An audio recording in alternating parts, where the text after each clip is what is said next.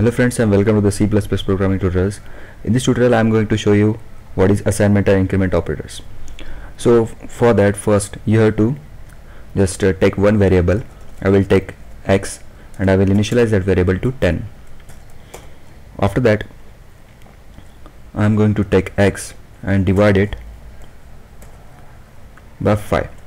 So you can write it like this also, or you can simply write it like x is equal to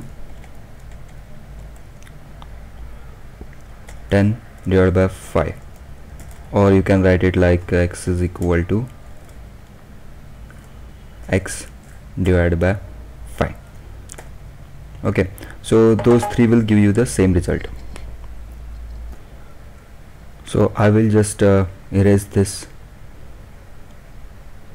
two, and I will print them on the screen. So cout and print x end line, and just run this program. So you will get the answer as 2, because we are dividing the x by 5. The value of x is 10 and we are dividing 10 by 5, so we are getting the 2 answer. After that you can just change the operator, like I am going to change here, and do it multiply also. So run this and see, 10 into 5 is equal to 50. So this is the multiplication operator. So let's change this to like x, and now in this time we are going to take operator plus. So run it. So this time it is giving the answer of 15. Okay, the last one is minus. So run it, and 10 minus 5 is 5. So in this way this operator works in C++. So after that I am going to show you how the increment and decrement operator works.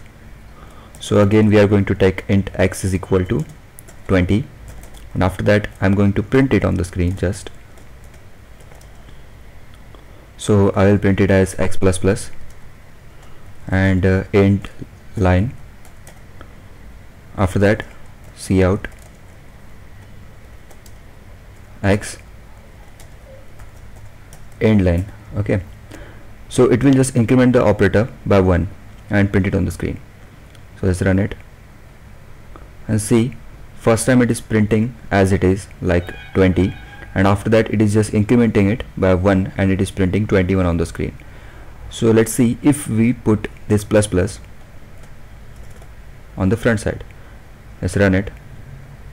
So you can see that it has incremented the x by 1 and it has printed it on the screen 21, and the value of 21 is assigned to x. So again when we print the x on the screen, the value is printing that it is 21. Okay, so in this way the increment operator works. Now let's see how the decrement operator works. So let's run this, and you can see that it is just printing first 20 on the screen, and after that it is doing 20 minus 1 and it is printing 19 on the screen. So this is the increment and decrement operator in C++. So this is the tutorial about assignment and increment operators. So I have shown you some operators like plus, minus, into, division, and the increment and decrement operators. Okay, so just practice this tutorial, and thanks for watching, and please subscribe to my channel, and I will see you in the next tutorial.